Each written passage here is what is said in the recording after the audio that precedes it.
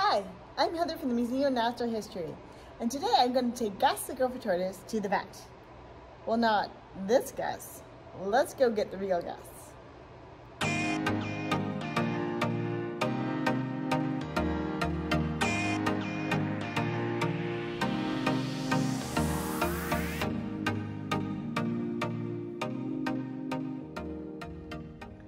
Okay, so the first thing we have to do is get Gus's blanket ready.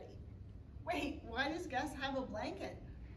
Blankets are really good for warm-blooded animals because, like us, we make our own heat. So when we put a blanket on, we trap that heat inside so we can stay warm and cozy.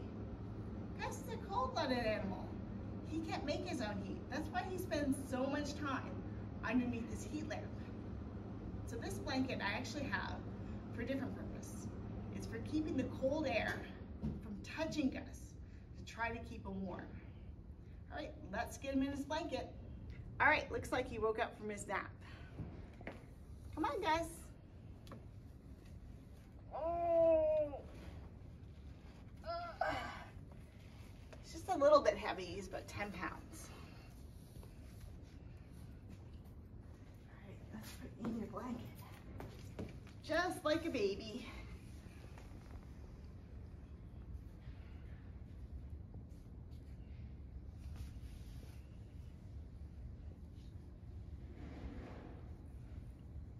There, get you all wrapped up.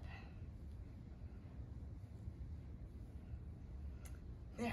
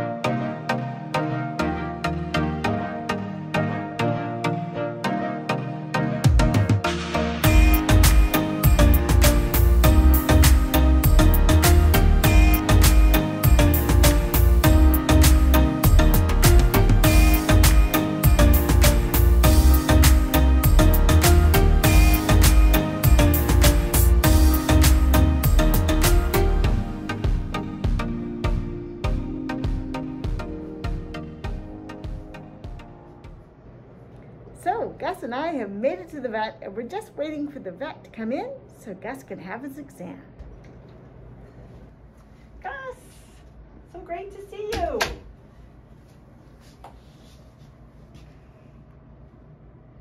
Hi, I'm Dr. Suzette Deblis. Today I'm going to be doing a physical exam and checkup on Gus the Gopher Tortoise. Hey Gus, great to see you. Let's do our physical exam. I'm going to start just by palpating his shell and making sure there's no soft areas or abnormal areas on his shell.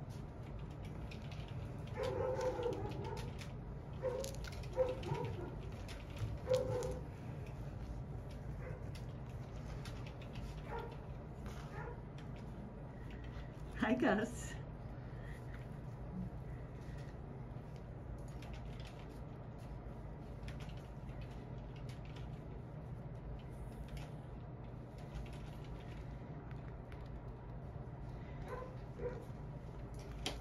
One thing I always look for is mobility, of course, and movement.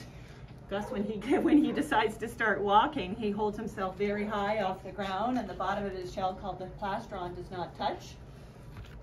He's very strong.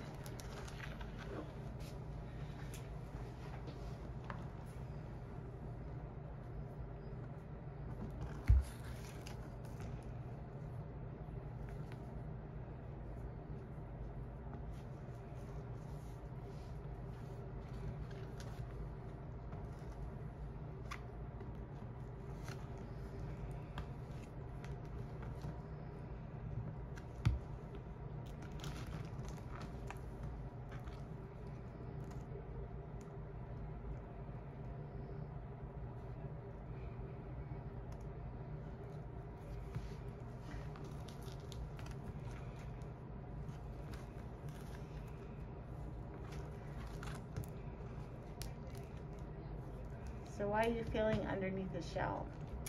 I am palpating his abdomen as much as he'll let me, because he's very good at bringing his hind feet in and squishing my fingers up against his plastron. It's like he knows what I'm going to do.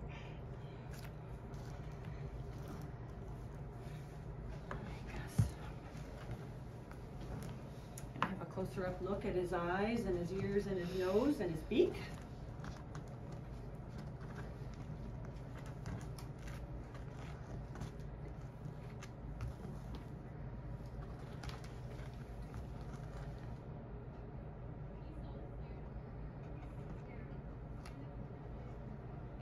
Look nice and clear. There's no discharge. Does he have any banana in his nose? Let's have a look.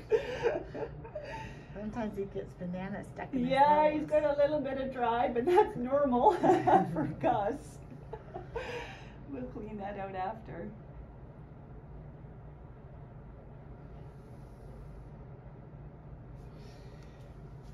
Look at his skin color as well too. And nails.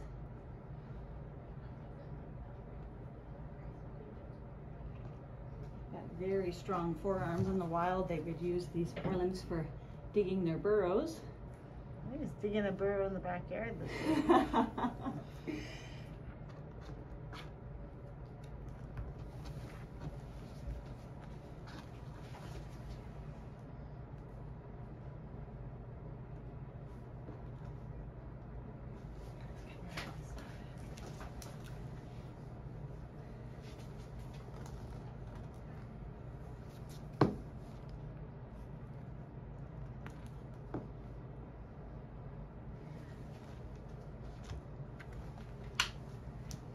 Nails get worn down a little bit walking around the museum, but he's going to get out. Do you think his nails need to be trimmed today? I'll probably trim just a little bit off on these outside ones. He's got the inside ones worn a little bit more. Yeah. And we'll trim up his beak as well too. That's pretty common for captive reptiles, captive tortoises, that their beak gets a little bit overgrown and they need it to be trimmed back.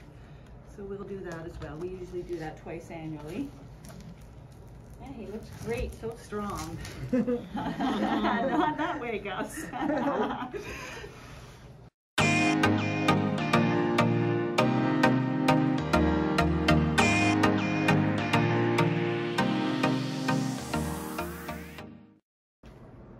We just finished doing Gus's physical exam and his beak and nail trim, and he looks really good. I'm really pleased with his physical exam findings. Way to go, Gus.